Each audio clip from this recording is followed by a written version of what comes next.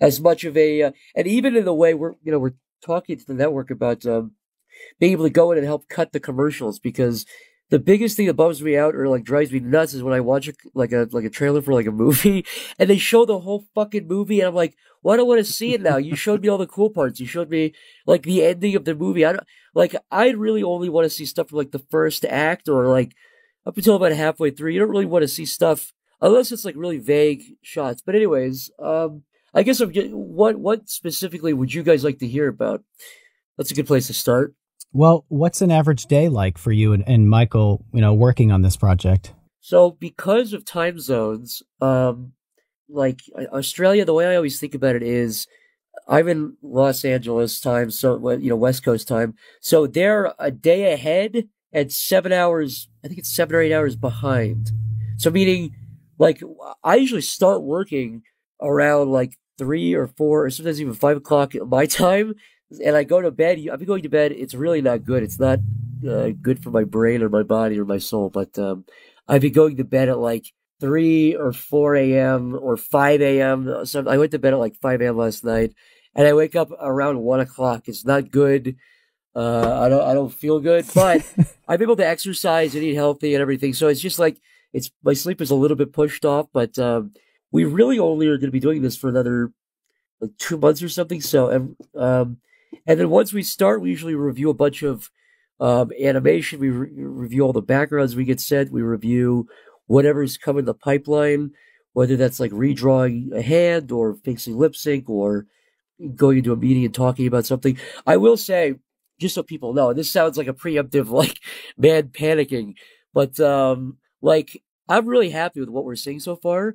But at the same time, and it's actually more of an interesting just aspect of it. So the way most stuff works is like the creators like create the show and maybe they write it, but it's really rare to have the creators like jumping into like approving every single shot. It's usually the job of like a director.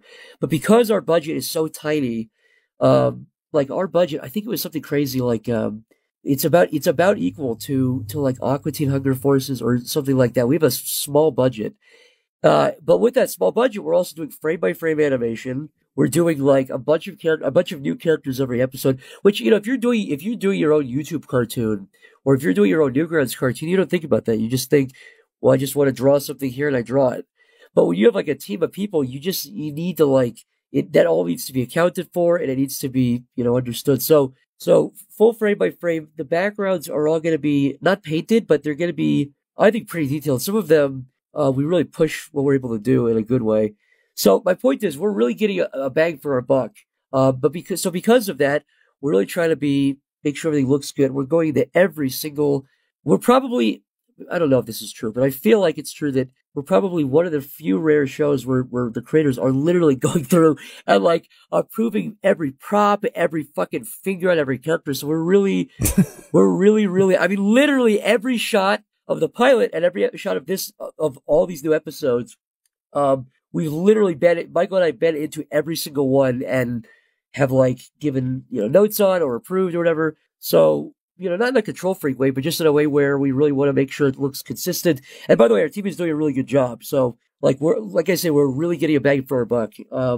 And that's a long way of basically saying, so our day usually consists of like going through, approving a bunch of stuff, whatever. We're just kind of given a to-do list of, you got to edit this thing, or look at this, or redo these lines. But it's definitely the craziest thing that we've had to work on. At least I've had to work on like ever. But I'm excited. I'm really excited to see what people think about it. And I'm mostly excited about how we're stretching our dollar. I can tell you, I don't think this is telling tales out of school, but has it been announced how many episodes we're doing?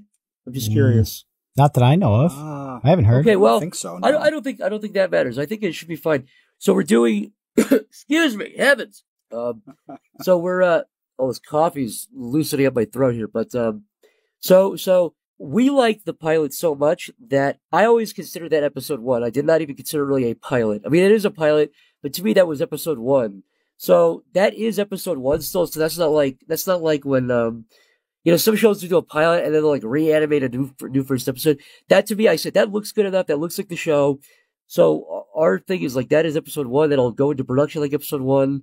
That'll air as episode one, and then we have 7 new episodes. So it'll be 8 episodes per season if we do more. And the reason we did that is because we're so involved. The trade off is like, well, we can't do like 20 episodes a season. It's just not reasonable.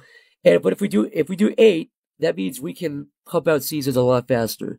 So hopefully, if we get to make more, which totally depends on reception and if people like it, then we'll do 8. And that means it's not going to take, hopefully, 2 years per season, and we're able to just kind of rush through. And it also means you don't have to have like filler episodes or, gag episodes, I guess. So that's kind of the trade off. But yeah, you can expect 7 new episodes, including the pilot. How common is that level of involvement in a show like yours? Like, is it something where people, if they could get away with it, they would love to have not that much control necessarily, but involvement in all the pieces? Or do most people just accept the fact that a studio will do things for them, or what? So I think I don't, so it's hard to say for like all stuff. I don't know, but I know for sure for adult animated stuff, like Michael and I were literally going through, and Michael would be sharing his screen, and the voice actor sent over an hour worth of takes, and we're just sitting in there picking takes. Now, like, I'd be very surprised. I really don't think that like for the really big budget stuff like Family Guy or The Simpsons, like definitely nobody, even in the early seasons, was like going through, like Matt Grady was not going through and picking Homer Simpson's like takes in Sony Vegas or whatever. So, but in terms of small budget stuff like Aqua Teen Hunger Force or those shows, or like I know the Venture Bros guys are really involved. I don't know, but I'd be very surprised. Now maybe on like a really smaller or like kids show thing, like a Cartoon Network show, it's possible. I think that level of involvement though, where we're going in and we're literally picking takes and like moving audio things around in Sony Vegas, I really don't think that that's common. I could be wrong about that, but we have literally, because our whole thing is like, well, we know about all these different things, and we think it's just easier to go in ourselves and just, not in a way where it's like, oh, nobody's doing exactly how we want, but just like, well, it will take 30 minutes or an hour to write a big thing about how to move stuff. It's like, we could just do that really quick. So that's always our philosophy, is just like, well, if we could go in and just move something around, or just, like stagger frames of a shot, like just time things differently, it's just easier that way to do that. Maybe somebody knows more than I do, which I think is very possible. But yeah, I think it's uncommon. It's definitely uncommon. But that's us basically making up for the fact that we don't have a very big budget.